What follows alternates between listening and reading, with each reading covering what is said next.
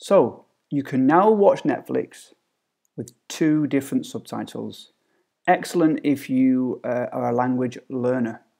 And I'm going to show you how to do this.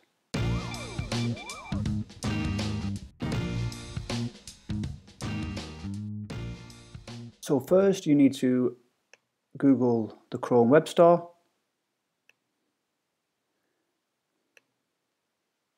Then you need to search for LLN, which is Learn Language Netflix. Then this should appear. You have to add this to Chrome and then add the extension. And then it should appear in the right hand corner here. You can read how to use it.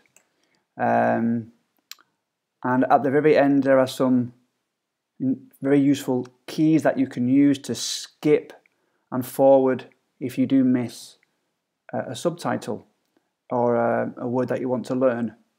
But I'm going to use this catalog here, which will give me high quality subtitles. And you need to select the language you want to study. So we're going to say English. And the country where we live, I'm going to select Spain. There it is. And it'll give me the titles, which will have great options for subtitles depending on the language you want to learn. Now we can watch this on Netflix. I'm going to pause the movie as I don't want to have any copyright infringement. Let me pause this quickly. There we go. So it's loading a translation now. But to select your translations, you have to hover your cursor over the cog and choose the language. So at the moment, it's translating to English. So we don't want that. We want to change it to Spanish. Where's Spanish? There we go.